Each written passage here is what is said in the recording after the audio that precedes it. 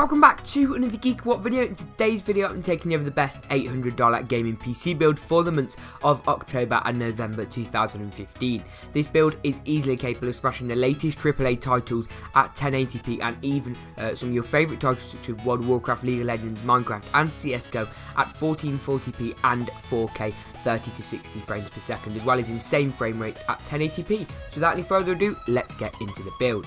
Now, the CPU is quite a hard choice. I normally use the same CPU in my $1000 and my $800 builds, as at this price point the CPUs don't cause any significant bottleneck, so there's no point in upgrading it. However, Intel have only got one i5 out at the moment as of release of this video that supports DDR4 RAM, and I thought of a build of such a high price point, DDR4 RAM really is kind of a compulsory thing. So for the CPU, I went for the i5 6600K. It's the brand new CPU on the Skylake architecture from Intel. It's their highest end quad-core i5 CPU, overclockable, but comes out of the box at a healthy 3.5 GHz and comes in at $245. A really great CPU.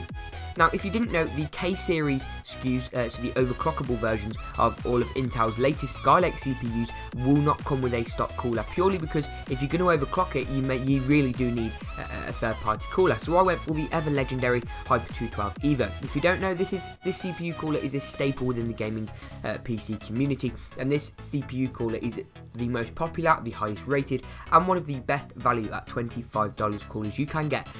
You can get really for any gaming PC build. For the motherboards are still a little bit on the pricey side, with it being a brand new architecture. So I went for the ASRock B150M Pro 4S. It's a micro ATX motherboard with support for 4 RAM DIMM slots with the LGA 1151 socket. That is very important. We've moved from 1150 to 1151, and that's what the Skylake CPUs will use. That's the new socket design, and this motherboard is a DDR4 motherboard. You can get some DDR3 Skylake motherboards, however there really is no point.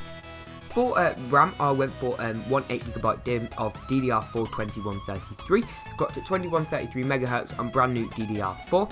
It's the Kingston HyperX stuff. It's got a slightly lower cache latency than some of the other budget DDR4 RAM options, which is really nice. It comes in at $45, and you can get this in black, white, red, or blue. And yeah, really great value RAM set from Kingston. For the storage, I also went for something from Kingston, as well as a hard drive, so an SSD and a hard drive, which really is the best balance you can get, because you want the mass storage for all your games, your movies, your schoolwork, music, etc. But you do want that C drive, that really fast OS drive for your favourite games, and your really quick to access OS and whatever. So for boot up times and your boot drive, you've got the Kingston SSDNow V300. There was a bit of controversy over the controller they used in some of the older versions of this drive. However, in the new drive, they have changed the controller, so the storage controller in the drive. So this drive should be absolutely brilliant, no problems. And for mass storage, I went for a 1TB Seagate Barracuda. 1TB isn't a hell of a lot at this price point. However, I really did try and squeeze in the best gaming performance I could, and a terabyte is twice the storage you get on the next gen consoles, so the Xbox One and the PS4. So you've got plenty of room for games. Even some of the biggest games only got to 60 GB, so you do have plenty of room for games on there.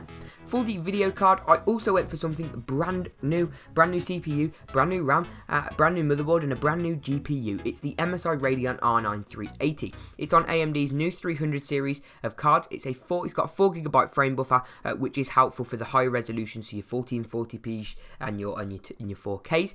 It's sort of their mid-range card in the 300 series, and it comes in at a healthy $190, which is really great value. Anything on the Nvidia side as opposed to the AMD side won't give you as much value, not at the moment anyway, and this card is absolutely great value.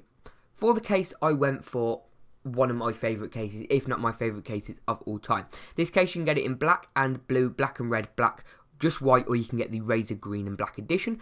For this build, I went for the all black, but you can change it up however you wish using the PC part picker link down in the description below. It's an ATX mid-tower case, which means it will see our micro ATX motherboard just fine, as well as having a little bit of space to work with either side. It comes in at $69. Cue the penis jokes in the comments below. Grow up. Anyway, just thought I'd add that in. The S340 in black is a great case for the money.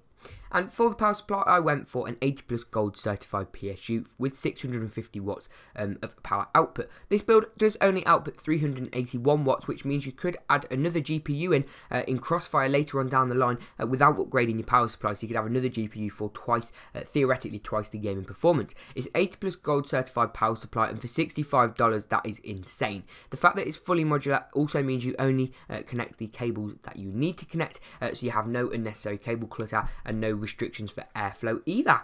And that is my insanely great $800 gaming PC build for the months of October and November 2015. If you do want a little bit more hard drive space and a killer graphics card like an insane 4K GPU, then head over to my $1,000 gaming PC build linked in the description below and in the cards section right now in the top right hand corner of your screen. Once again, thank you very much for watching. If you do build this or any of my other builds linked in the card section below, tweet me a picture at GeekaWhat and I'll be sure to retweet, comment, favourite, etc. follow, whatever you want me to do.